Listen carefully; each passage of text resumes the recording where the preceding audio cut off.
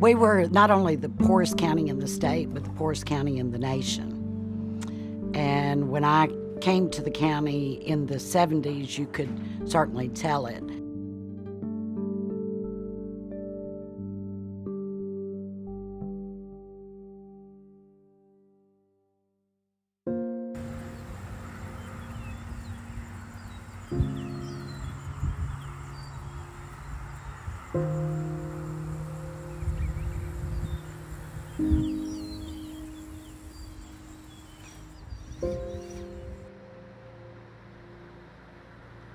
In Fayette County, more than half of the crimes that are committed against people are domestic violence.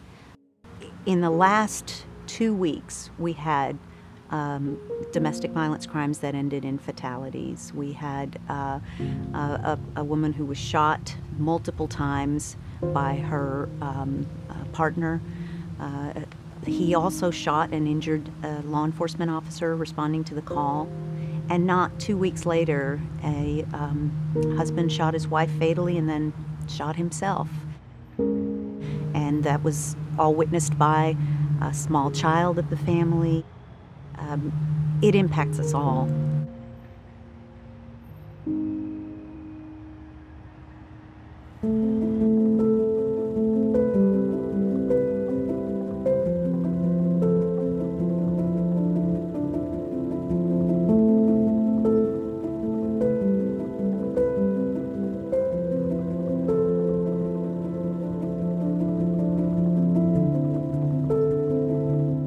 The group had been started by a Catholic nun who had moved out here, Sister Mairead O'Riordan, who was straight over the boat from Ireland, had the brogue and everything. My favorite term is 2 nuns in a barn. And we had a barn and we had 2 nuns, and they spread the word to identify those in need and to pull the two together. That is, the community that could help and the people that needed the help.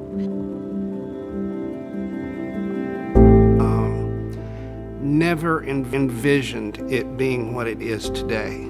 I thought if we could distribute some food and distribute some clothing to those people in need, that we would be doing a good job. Having seen it blossom into what it is today, never entered my mind.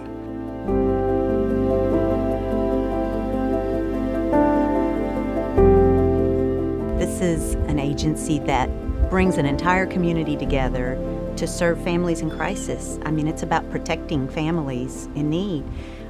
So we help end homelessness and break the cycle of domestic violence, and help elevate families who are in financial crisis to stability and self-sufficiency.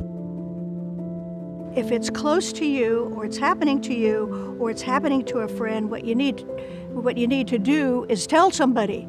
And so you look around for somebody to tell. And with this facility right here, you know that you can go in there and you can tell somebody.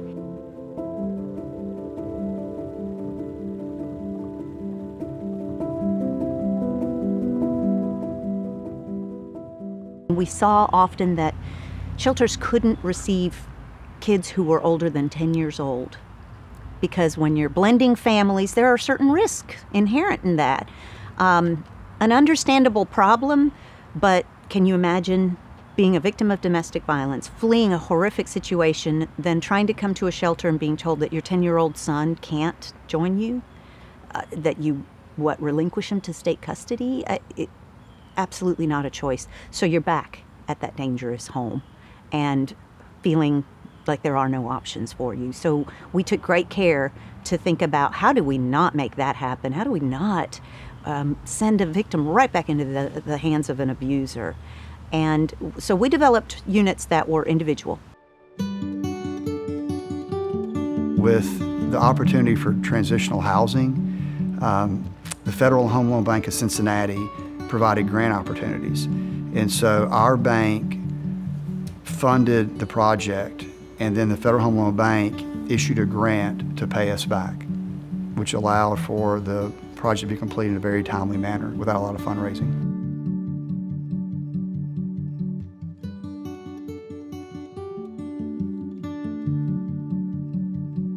it would be the Methodist Church and the Baptist Church and the other denominations, I don't want to leave anybody out, or the Boy Scouts, or the Rotary Club, or the Lions Club.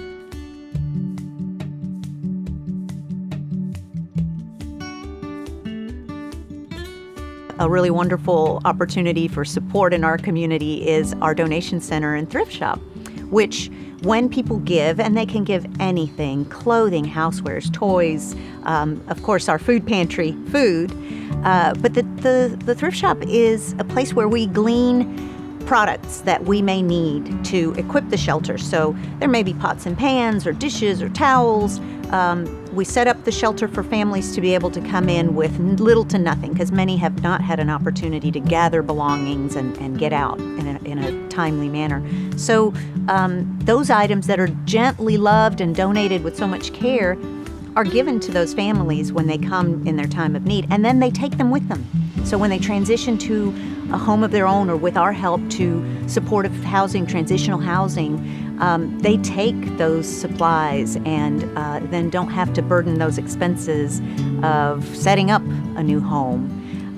But the thrift shop is also an exceptional opportunity for our clients to participate. We have hired clients, and that's been a launch pad to another job skills.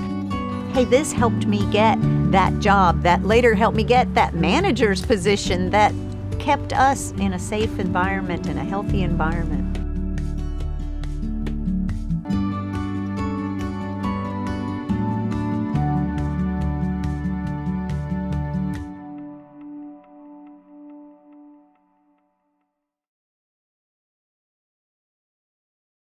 When you look back prior to cell phones, you had to use a camera. A lot of times with domestic violence cases, you would like an instant, the ability to have evidence produced instantly. And instead of sending film to a Walgreens to get it developed back in the day, Alexandra was able to get a grant from Polaroid. And Polaroid provided us with the Instacams, the one shot and the picture comes out. We thought that was the greatest thing ever.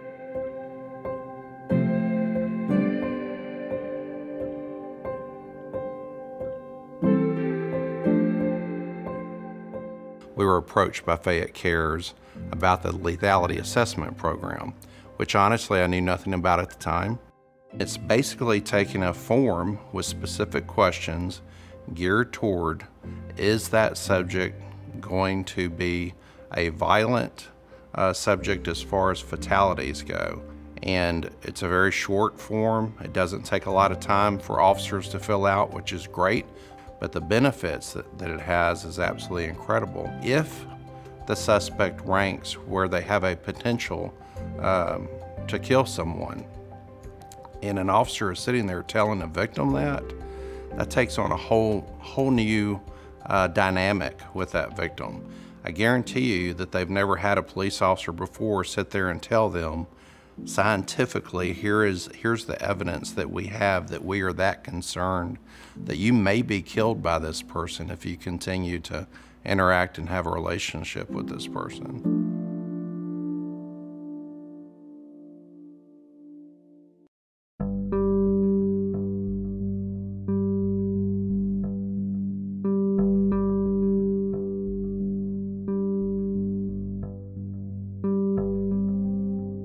Our numbers for domestic violence have risen tremendously. The call for help comes far more often now than it did in the past. There's still so much to do as far as educating the public on domestic violence. Fayette Cares has done a great job so far, and there's just a lot of work that needs to be done out there. It brings me in contact with people in their darkest hour, which is very painful and very difficult. But that's when they need someone.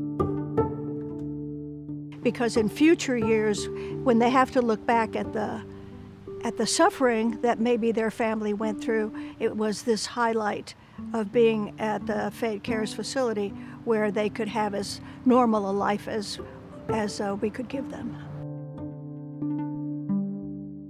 Open your eyes. It's there. That is our calling, to take care of each other.